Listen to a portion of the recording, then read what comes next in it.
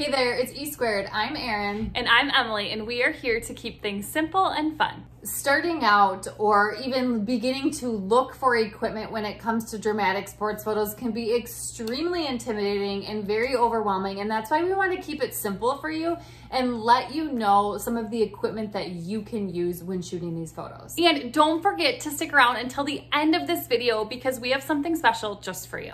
And we hope by the end of this video today that you have a better idea of the equipment that you need and the minimal equipment that you need to get started to get images looking like these. And for the best photography tips and tricks, make sure to subscribe to our channel and hit that bell for notifications of future videos. Okay, so let's start out extremely simple. So we would consider this very basic, but you can get some amazing looks with them and you can have a lot of fun with such basic equipment. So this would be an affordable way to start out if you're looking into dramatic sports photos. So one thing that you'll need, and this is probably the most important thing that you'll need, is you will need one strobe.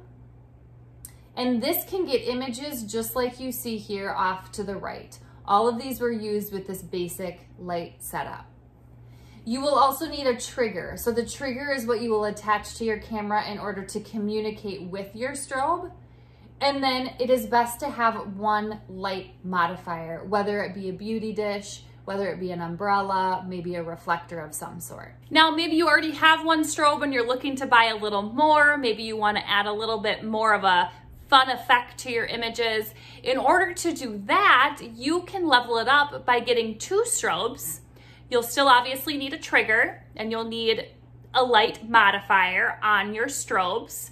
We would suggest having one light modifier be maybe an umbrella or a beauty dish, and then your other light modifier being a reflector.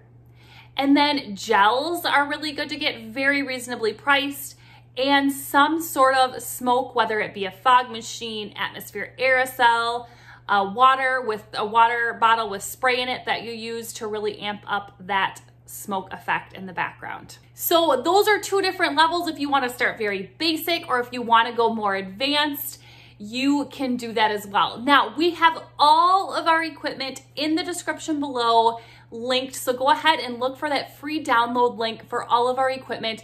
We're linking them, we're describing what we're using them for, and all sorts of things. So if you're interested in that at all, check it out below. And if you enjoyed this video, make sure to like, subscribe, and share with a friend so we know to make more videos just like this one. And we will see you next time.